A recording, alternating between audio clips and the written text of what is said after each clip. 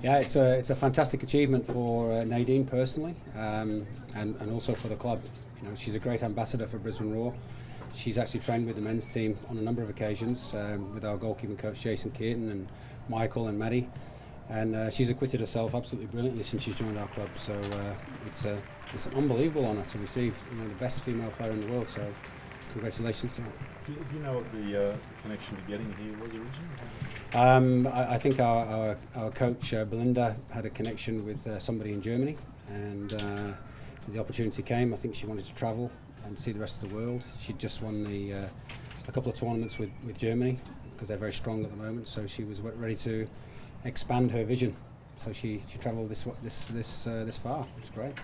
Mike, that sort of individual achievement, outstanding individual achievement, can that have a flow-on effect to the rest of the club?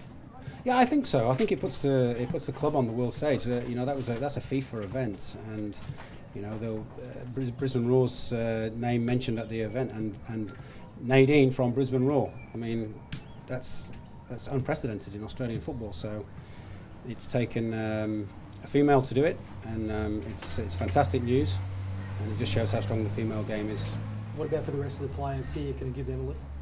Look, everybody knows about it this morning, and they're very respectful of all the players at the club, youth players and the women's players, and it's one club. We all take our successes together and we take our defeats together.